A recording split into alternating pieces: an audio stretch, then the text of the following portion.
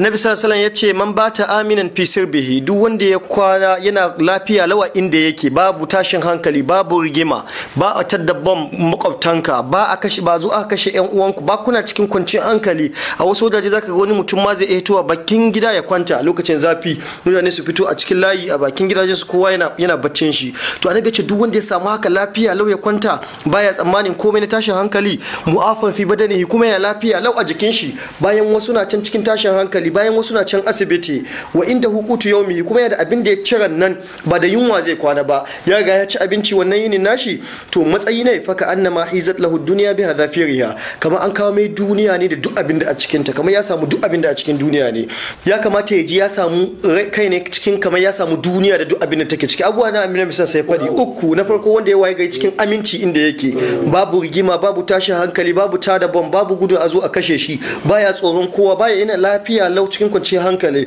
Wani can cikin Afghanistan ana tadda bom, wani can cikin Iraki ana tadda bamai, wani can Syria cikin camp ɗin yan gudun hijira. Kai duk ba haka ba, a unguwarku kana kwanci a gidanku ko na mene lafiya lau. Na biyu kuma mu'afan fi badanihi, lafiya kalau a jikinka. Wasu na can asibiti an ba su gado, wasu na can asibiti ba su samu gado ma, a wasu asibiti a flow ma ake aje mutane, wasu suna tun da rashin lafiya suna bara suna neman kuɗi a kai su magani. Kai duk baka samu haka ba, lafiya lau a jikinka. Wa inda hukutu yaumi, na uku kenan ko, sai da abincin da ya ci nan, to ji kamar an bashi duniya gaba da abin da a cikin ta, ba abin da yake bukata, kowa abin da yake bukata kenan. Manyan shugabannin kasa da gwamnoni da wa'anda waye duk suna a tahi da bindigogi ana kare su, duk abin da suke bukata aminan fi sirbihi, tsaro suke bukata, aminci kai ka da shi, ka kwanci ka lahiya lawa mai zuwa ya same ka. Abin da sai an biya kuɗin gwamna na security, an samu motar moba gaba, motar yan sanda gaba, kamar za ana yakin Uhud ko yakin Badar, in aka taho wani shugaban kasa kai ka same shi kyauta fi sabilillahi, babu komai. Mu'afan fi badani, kada lafiyar kalau, baka da alaka da likita, ya ka akwai likitan gwamnati, salamu alaikum, tashi lafiya, ya kwana, ya kawai baka da wani abu. Sannan kana da abin da ka cire nan, duk abin daga wancan ran da ya cire nan ne kawai an nashi. Ya tara dukiyoyi, yana da account kaza, yana da account kaza, yana da account kaza, ya cire nan ka cire nan, sai me da kai da shi ba san wanda zai kai gobe ba. Annabi ce kaje kamar ka samu duniya da abin da a ciki. Yace wal ma'ana, abin da annabi ke nuhi, idza hasala ala gada'in, idan mutum ya samu abin da zai ci, wa ala ma'awan,